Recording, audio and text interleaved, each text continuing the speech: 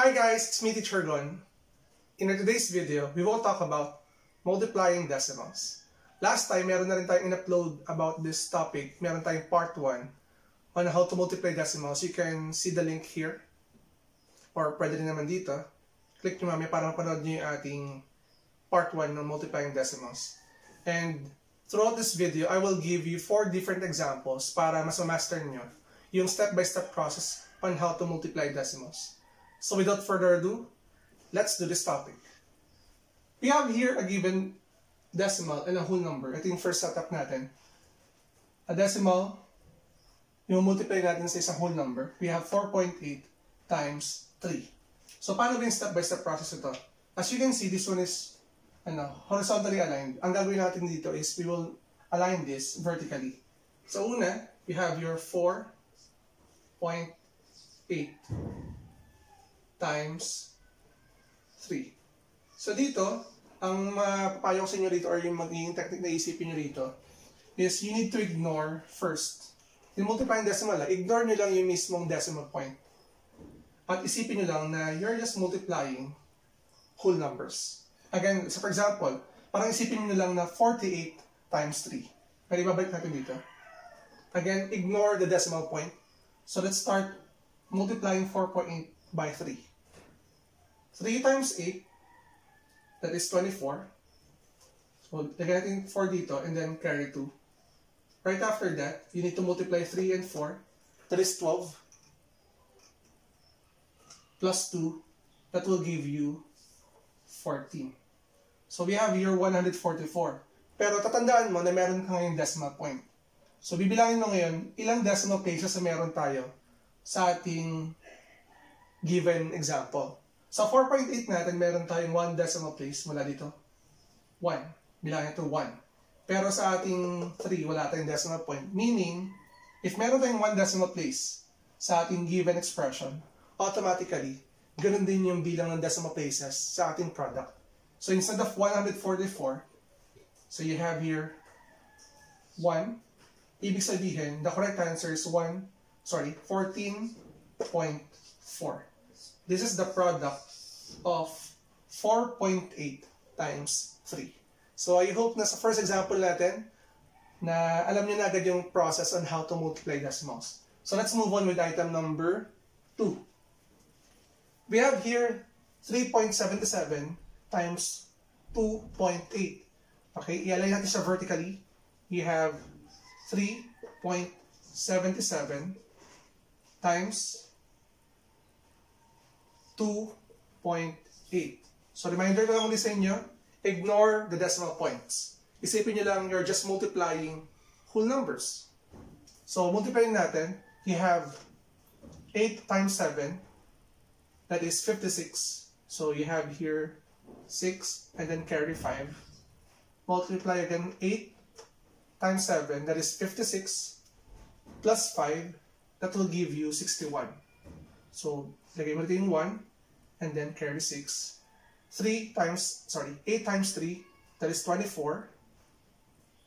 Plus 6, that is 30. Ngayon, after mo i-multiply, kung mapasin nyo, diba, dalawang digit natin. After mo i-multiply yung 8 sa 3.77, kailangan mo rin i-multiply yung 2 by 3.77. So 2 times 7, that will give you 14. Carry 1. Again, ito sa ibabaw ng 7. 2 times 7, 14 din. Plus 1, that will give you 15. So 5, and then carry 1 ulit dito. And then 2 times 3, that is 6. Plus 1, again, 2 times 3, plus 1, that is 7. And then, add natin yung ating product. So you have here 6. 1 plus 4, that is 5. 0 plus 5, that will give you 5. And 3 plus 7, that is 10. Ngayon, this is not our final answer. Ang last step na gagawin mo ngayon, bilangin mo ngayon ilang decimal places ang meron kayo sa inyong given decimals. So dito, originally we have the given 3.77. So ilan yung decimal places natin dito? 1 and 2. Again, 1 and 2. Tapos yung isa pa, meron pang isa, 1.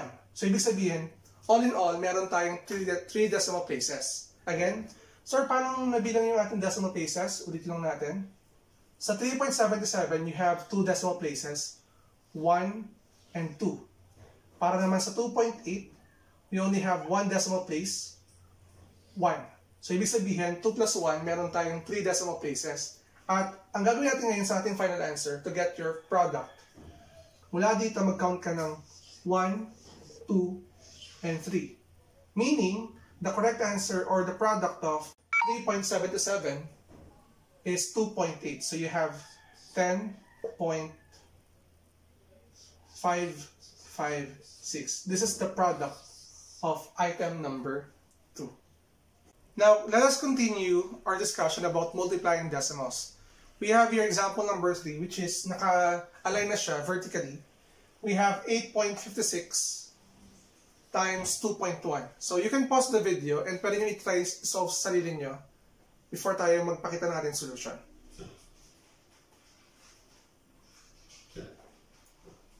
Okay, let us continue multiplying it. So, first, multiply 1 by 6, that is 6. And then 1 times 5, that will give you 5.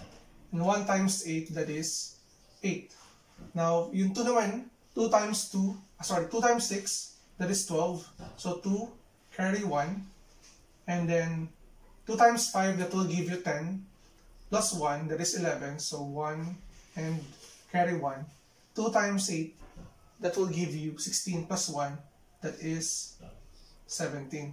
And then we need to add these numbers.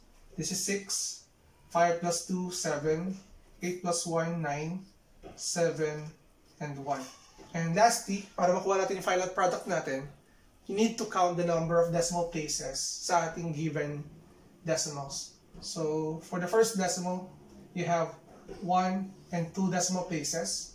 You have 2. And then, sa pangalawang decimal natin, we have 1 decimal place. So, all in all, we have 3 decimal places.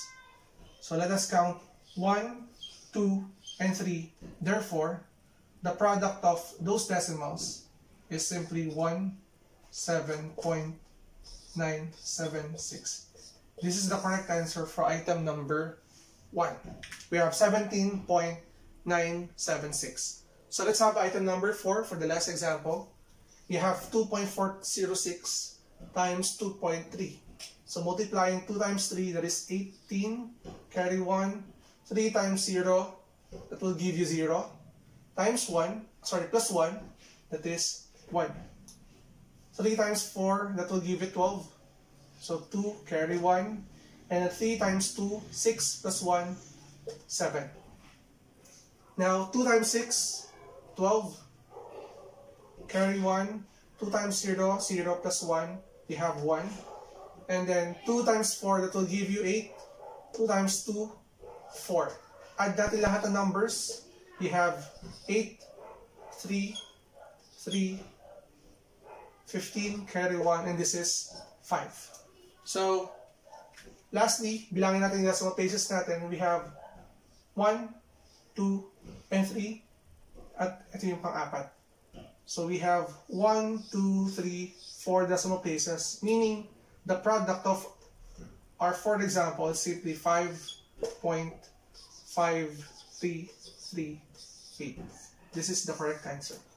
So, I hope na nakuha niyo yung steps natin on how to multiply decimals from the first example hanggang sa fourth example natin.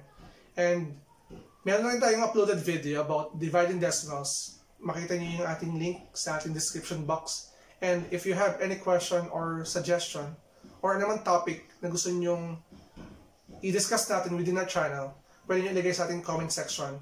And kung bago ka sa YouTube channel ko, don't forget to like and subscribe at i-hit mo na rin yung bell button para updated ka sa ating mga latest uploads. Again, I am Teacher Gon. Maraming salamat. Bye-bye!